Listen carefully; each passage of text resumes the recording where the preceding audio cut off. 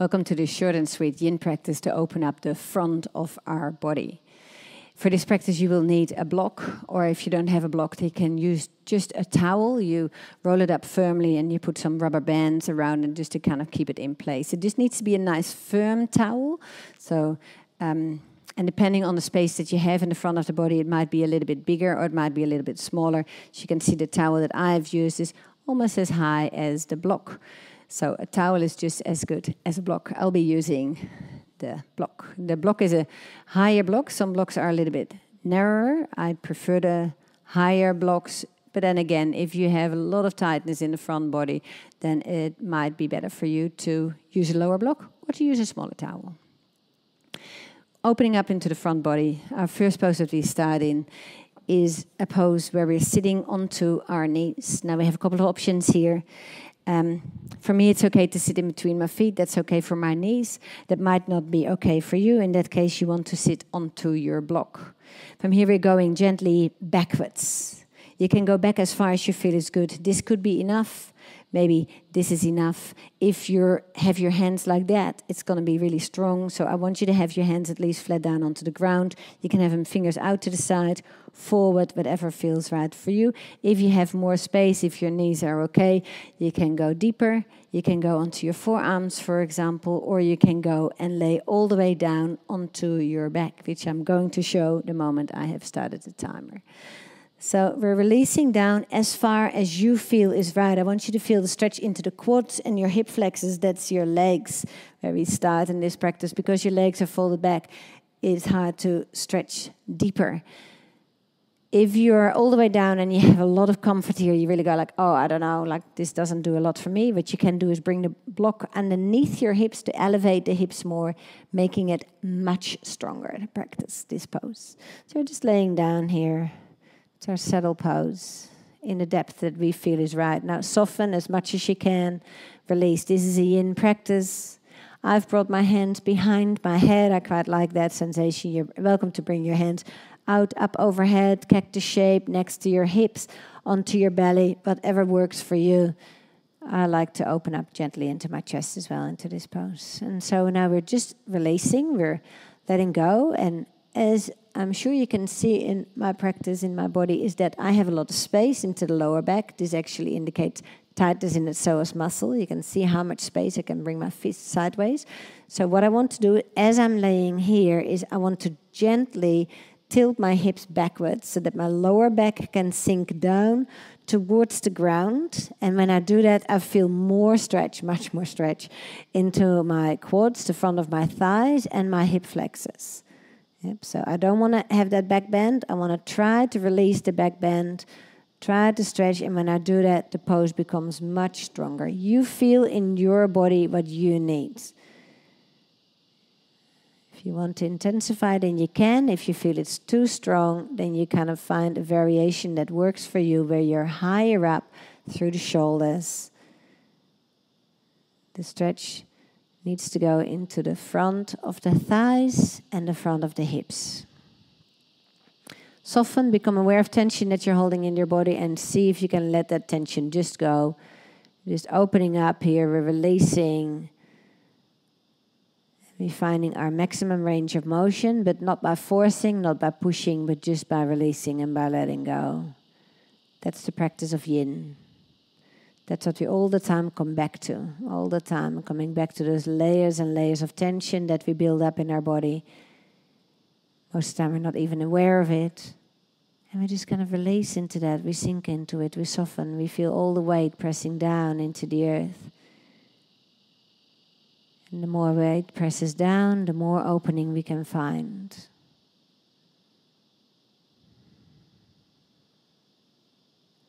So in yin, there's no guidance for the breath, but I really like to focus more on my exhalation and feel that each exhalation softens me more, opens me up more.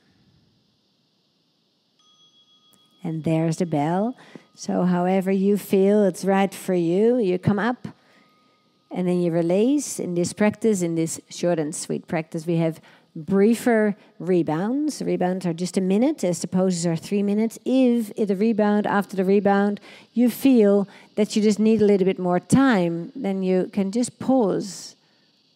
As you're releasing now, just feel into the knees and the thighs and the hips.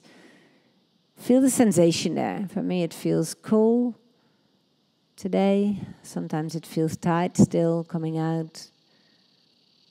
Sometimes it feels warm or tingly. Just kind of feel into it. All the fluids are running back into this area, and that's what you feel.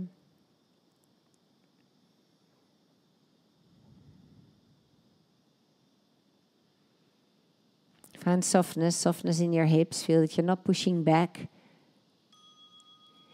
And so you're welcome to pause for a moment longer if you feel that that's right, or you pick up onto your block now, and we bring the block underneath the hips for our supported back bend. So I'll show you in the lowest setting, but you can bring the block in a medium or the highest setting as well. Once the block is in place, you straighten your legs out. Now the block is underneath the sacrum. The sacrum is the hips. So the block is not in the small of the back, and it's not too far down underneath the tailbone. Both of that feels very uncomfortable. It is just under the sacrum, underneath the hips. I straighten the legs out. So for me, I can bring my legs down a little, but I can bring the block up. I'll bring it in a medium setting for today. I'll get it in the right position. Most of the time, we have to bring it further back towards our heels. Straightening the legs out. Now we get the opening, the space into the belly area a little bit. The hips themselves, the real stretch into the hip flexors. And still maybe a little bit into the quads front of the legs. The hands can go up overhead if that feels good, or you can keep them out to the side, or you can bring them next to your hips. It's also nice for some people to kind of interlace the hands behind the block and get that little bit of a stretch into the shoulders. I prefer to have my hands up overhead, working a little bit more on shoulder flexibility. And then we're just sinking down here. We allow the weight of the hips to sink into the block. 35 muscles moving over the sacrum, and so that's what we're pressing into, the attachment of these muscles. Very beneficial, this stretch, for the lower back, especially if you suffer from lower back pain. There's a lot of benefits doing this pose. And as it is with any yin pose, you never want to do a pose more than 3 times a week. Even that, I believe, is pushing it a little bit. Most of the time, 2 times a week. Doing the same pose is very beneficial. If you have a lot of tightness in an area, you might choose to do it 3 times. And what you will see is very soon your body begins to open up. These stretches go into the fascia, not into the muscles. Well, they go into the muscles as well. But this is not really how our muscles stretch. Our muscles are like rubber bands going in and out. And here we're stretching deep into the fascia, into our connective tissue, just allowing that to open up. Keep on releasing, keep on sinking down through the hips, letting go of tension, tightness, replacing it with softness and space.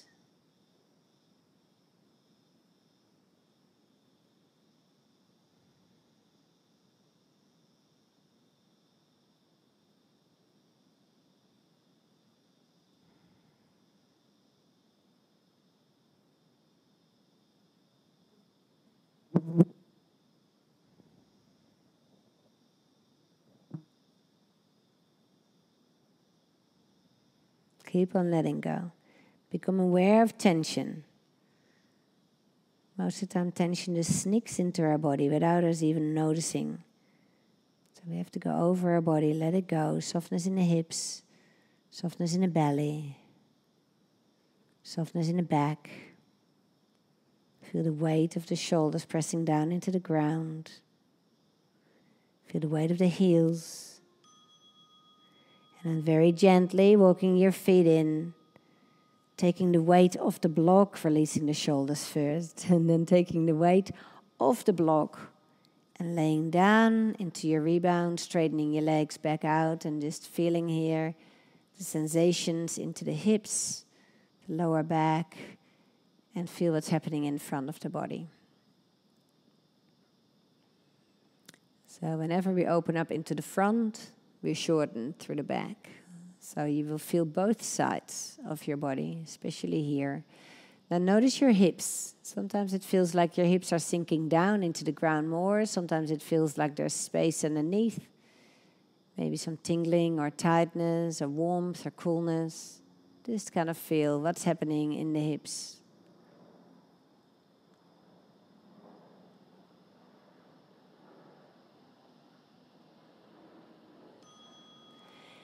And then our last pose, for that we come up. We use the block again. We bring the block this time behind us, widthwise onto the mat. We bring ourselves in a position so that the shoulders, the tips of the shoulders more or less come onto the block. We bring the hands behind the head to start, and we just kind of wriggle a little bit, giving ourselves a massage, going a bit from side to side. And then very slowly, as we are supporting the head, we're just sinking down. In the end, we want to have the hands onto the ground. If that feels it's too deep, you can always rest your hands like that or use a towel underneath. If it is okay, then you release your head down. And again, your arms can go up overhead. They can out to the side in any position, or you can bring them next to your hips. This time I'm going to leave them next to my hips. Allow the tips of the shoulders to kind of sink down in the direction of the earth.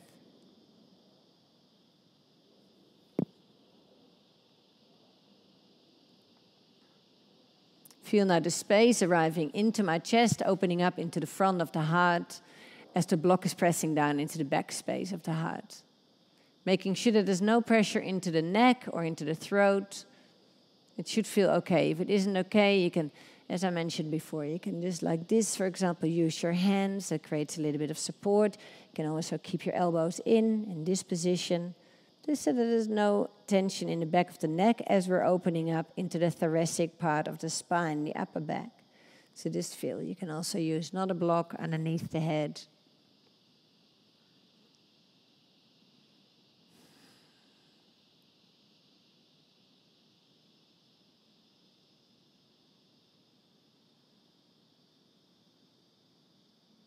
Keep on sinking down. Keep on letting go. Allowing the chest to open up, to release.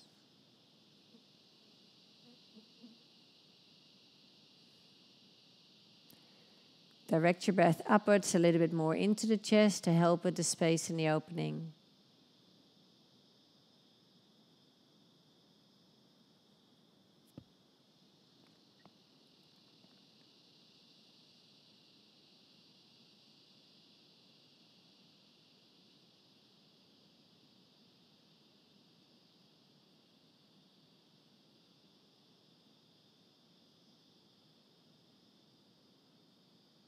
Keep on directing the breath upwards.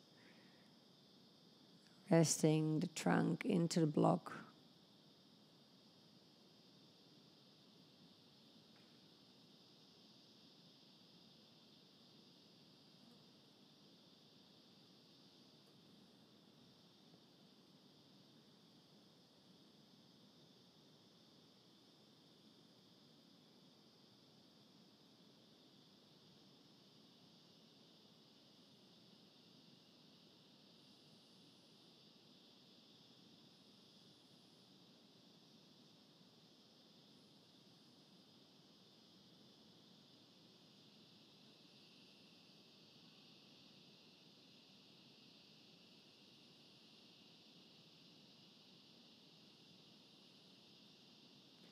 Feel how the tips of the shoulders are sinking down. Oh, there it is, the bell.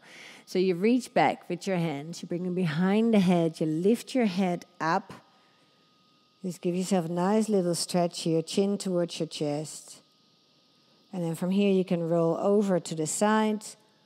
Keep on holding on to your head, removing the block. Bring it out to the side, laying down for your last rebound. Feel into the space that's there behind the heart. Keep on opening up into that space. Sinking down into the earth. And here you just have the choice. You can stay here for as long as you like. At any time that you feel ready, you can move off your mat. Thank you for sharing your practice with me. Namaste.